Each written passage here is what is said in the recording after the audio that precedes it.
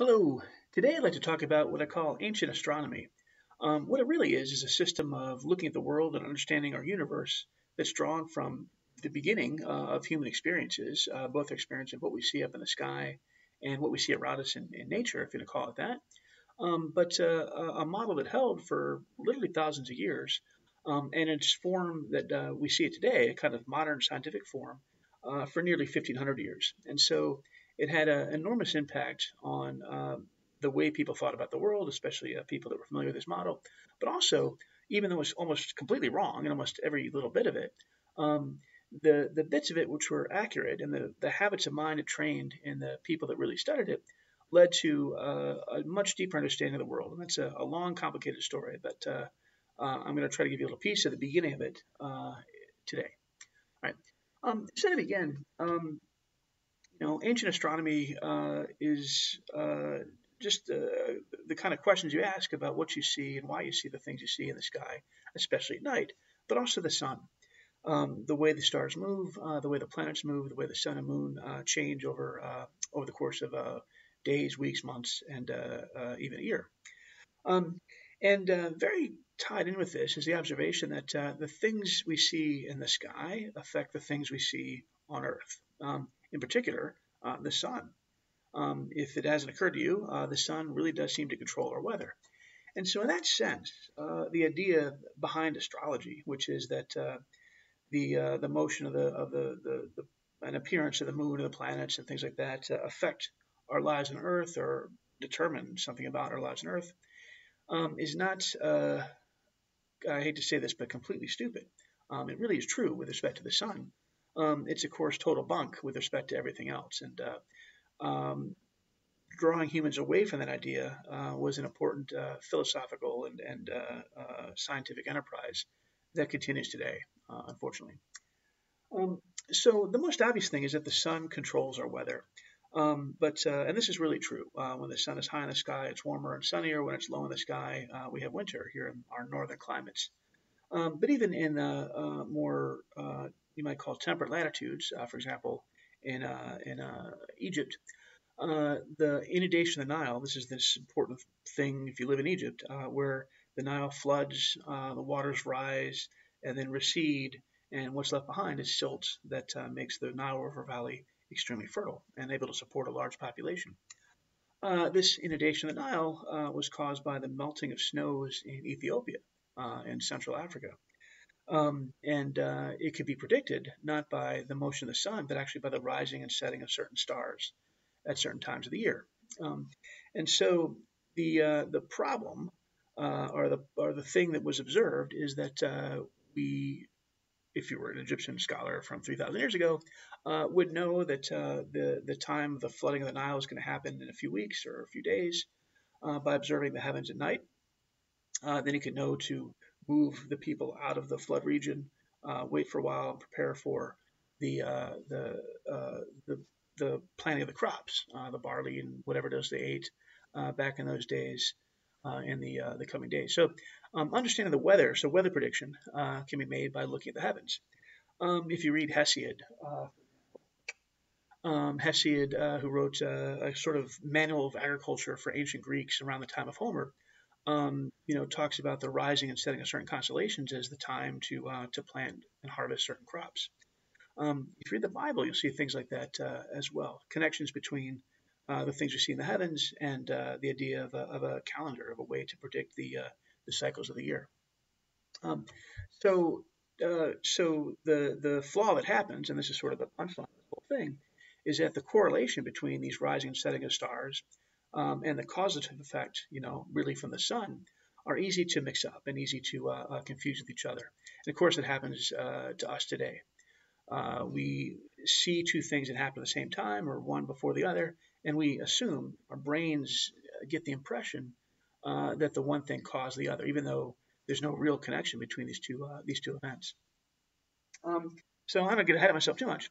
I'm going to step back and just imagine living in a world where your life, literally your life, depends on knowing when to plant your crops, knowing when to hunt down the tasty animals, knowing when to rest from the kind of labor that is involved in intensive farming, or even if you live in some more nomadic lifestyle, you need to know things about the season of the year to know where to move your herds to eat the food that's going to be tasty for them, when their cycles of mating and birth are going to happen, and so on. Stuff that's far removed from our daily experience, but not far removed from the experience of nature and the observations of a world without technology as we might know it.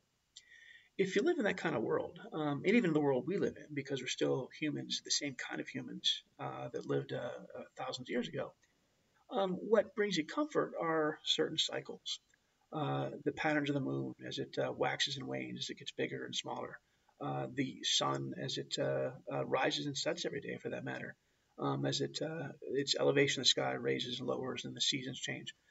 Even the growth of children, little animals, into adults, and their eventual passing. These kind of cycles bring us a kind of comfort. And if you watch the Lion King movie, you know the Circle of Life song. Uh, they uh, they give sense to the world. Okay, what's scary and dangerous is when things break those cycles. When something dies too soon. When a natural disaster happens, when a war breaks out and famine strikes the land, or so things like that, or when a pandemic arrives and disrupts the cycles and patterns that we're so used to. This is bad for humans. It's confusing, and we look for some kind of correlative effect. We wonder why these things happen, and so we look to the place that seems to control these things up in the sky. This is a normal, not healthy, but a normal thing to do. We should know better now, but we still search for these causes, and in some cases, those causes are not the right causes. And you can look around and see these things happening all over. It's hard to know what the right causes are.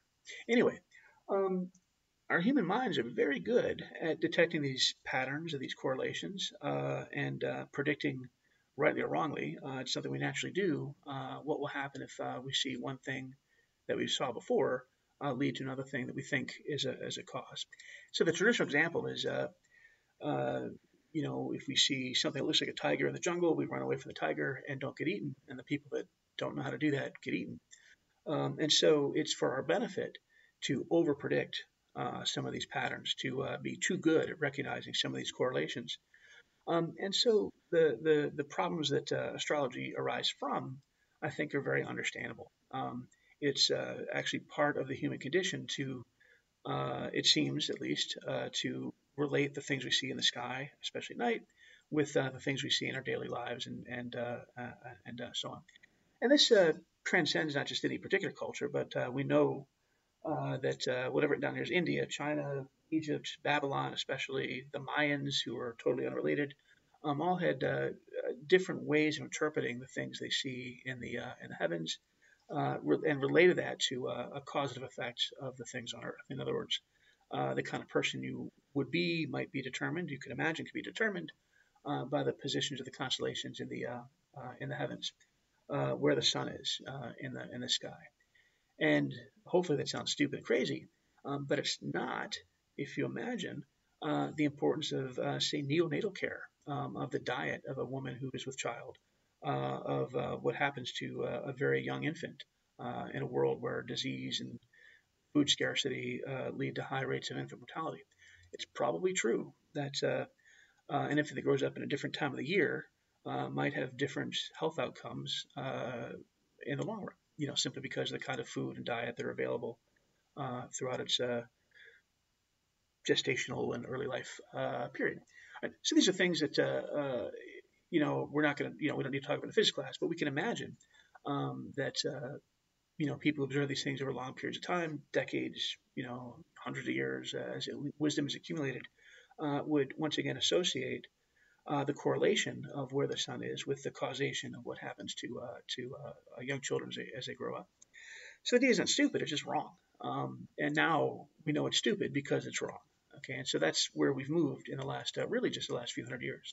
As late as the 1600s, and even beyond that, the difference between astrology and astronomy is hard to make.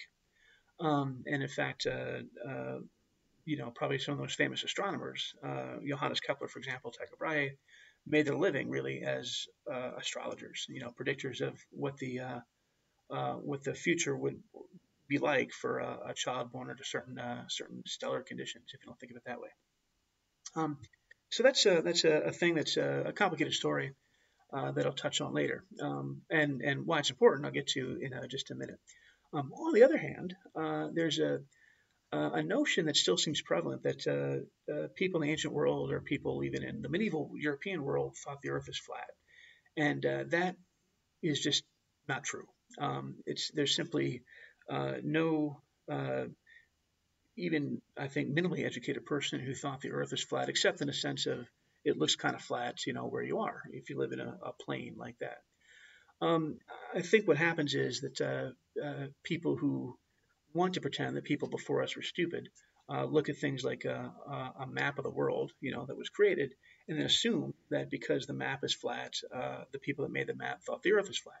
It's just a kind of stupid thing you might think if you don't understand what you're looking at and don't think about the world the way people thought about the world at the time they made that map.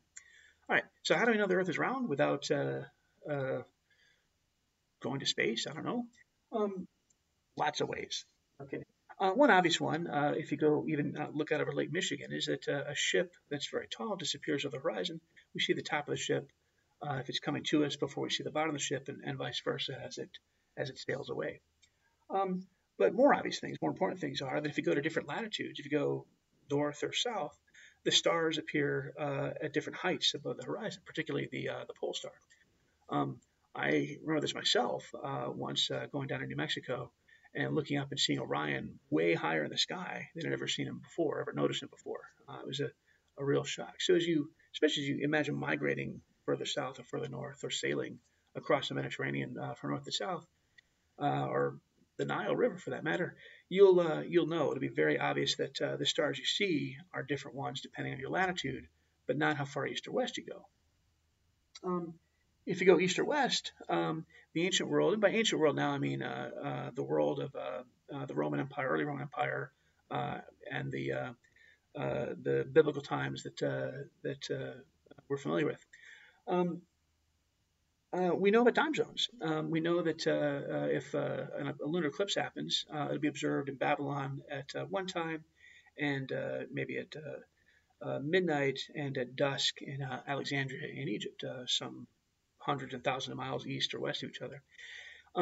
So, of course, if you right now it's well, whatever time it is in Kenosha, it's an hour later in Detroit or Philadelphia or Washington D.C.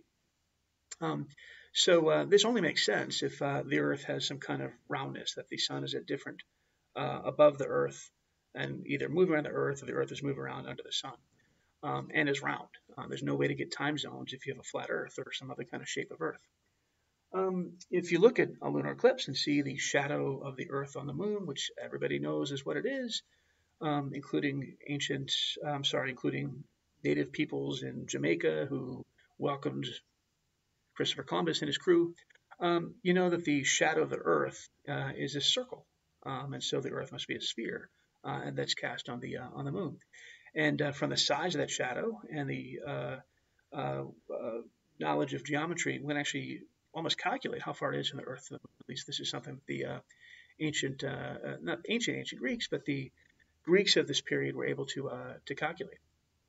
Um, and finally, it's also known that the seasons of the year, the intensity of those seasons depends on the latitude, and so how high or low the sun is on the horizon, particularly at the solstices of deepest winter and hottest summer. These are correlated with your latitude. Once again, this only makes sense if the Earth is a sphere. So knowledge like this, good knowledge of even the size of the Earth by measuring how much the height of the sun changes at the height of summer as you go north or south, gave us a good understanding of at least part of the world's terrestrial geography. Everyone is in agreement that the Earth is a sphere, and even alternate hypotheses. And there's a section in Aristotle where he talks about other ideas. You can prove they're stupid, they're wrong, because they don't fit the data, they don't fit our observational experience. Just as humans, without technology, without much knowledge of the world beyond what we can see or travel to, not to, without with little difficulty, um, without cars and planes and automobiles and satellites. So to see this revived as a thing, as a questioning of science, is to me especially offensive. And It's offensive not just because it contradicts science. It offends me because It's a revival, an idea that never was held seriously by anybody. And the fact that people can't explain how we know the Earth is round except by talking about NASA is a failure of, I think, the education of people in a scientific way of thinking. Um, Enough of that. All right. Anyway, so this model of the universe I mentioned earlier was really put together by a guy named Ptolemy. He was a person of probably Greek or Egyptian descent. He lived in Alexandria in Egypt about around the time of Jesus, a little bit afterwards. And what he did is create a model, a very complicated model of the universe with Earth at the center, about the right size, and the moon and the planets and the sun all orbiting around Earth in very complicated formations, circles with little circles on the circles, and the Earth wasn't actually at the center of these circles, but actually moved by a little bit. It was a very complicated model that took uh, a lot of learning just to begin to understand, especially of mathematics. What this meant is that to study astronomy, one needed to learn spherical trigonometry. One needed to train one's mind in a very mathematical way, a very abstract way of thinking, a way of thinking that's very difficult even for people today to imagine what what a thing moving in a circle is doing, depending on where you are on the Earth. It's a very very neat process, and without calculators. And so, if you read this book for some reason, you'll find tables of sines, tables of cosines, things like that, which are calculated by hand without Arabic numbers. And so it's all letters, little Greek letters. It's really kind of, well, it's fun for me, but not for other people. All right. So the this model, though, studying this model and comparing the observations we see in the sky. This is throughout the Middle Ages, the Renaissance, when Ptolemy was revived in the West, and also it had always never been lost in the Islamic world. Uh, but by comparing the model with the data, it becomes increasingly clear that the model and the data aren't fitting each other very well. And so that failure of the model led to new thinking about how the world might be really constructed, how the universe might really be constructed. And that's a story for another video. All right. Well, thanks.